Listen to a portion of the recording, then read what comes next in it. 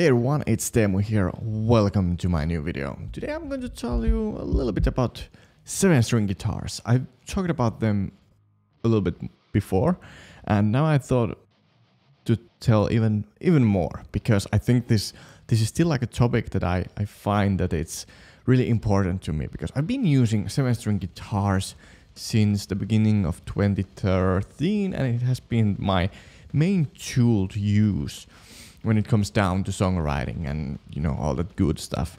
So this is more like a guide to give you, like, when it comes down to deciding whether you should use 7-string guitars. You need to use them. There's no excuses with that. I'm just kidding. But anyways, like, which way to go? Because I think there are two ways to go when it comes down to starting with the 7-string. I'm going to tell you how I used, and then the other route which to go. But I don't say one way is better than other. I think there are some benefits with both. So yeah, let's take a look at them. So when it comes down to my path of starting using 7-string guitars, I had the guitar in B standard for, like, I think few weeks, and after that I switched the tuning to drop A tuning.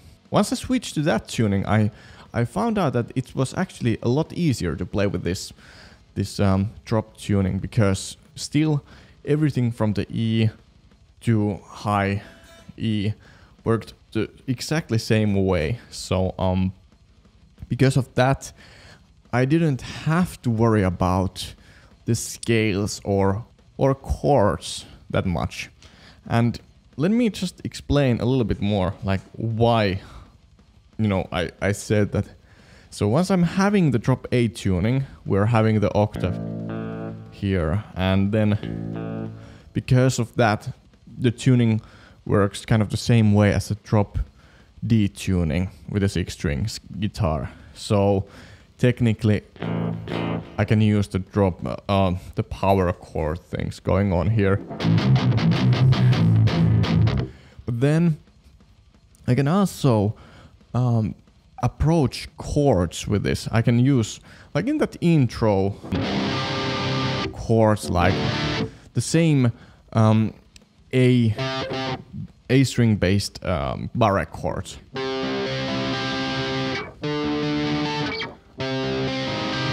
And then I just kind of use the whole bar here on all the strings.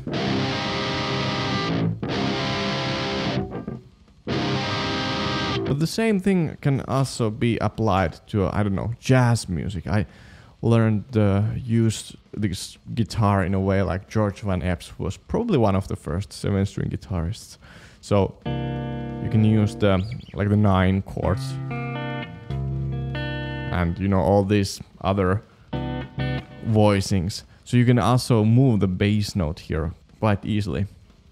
But other than that, I think it's more like a tool for using with harmony. So, and riff writing as well. So basically that is a really cool tool to use, because, like, you can use riffs here on an A string. And then if you feel like doing something cool, you can just move it to another A string. So yeah, that's probably why I thought it's a lot easier to switch to this tuning. And, you know, you can do the, I don't know, drop based things, which is, I think it's a lot easier to start riff writing with that as well. So that was the benefit. Not necessarily like the scale approach here, because it's a little bit trickier to get started with that.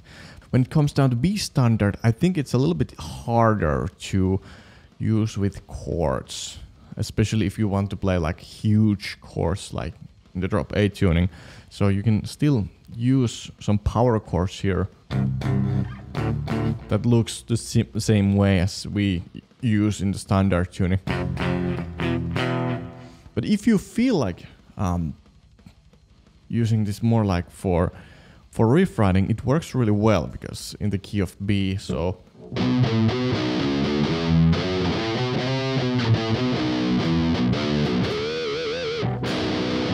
when it comes down to mostly playing riffs and also like a scalar melodies or something like that, I think it's a little bit easier to play with this tuning as well.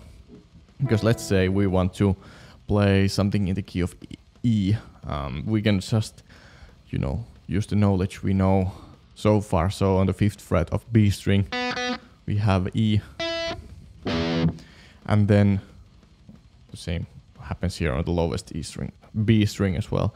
So the scales work in the first octave the same way as in the between here on the A, E and the D string. So basically like the major scale looks like this. Then you probably have to switch to different position.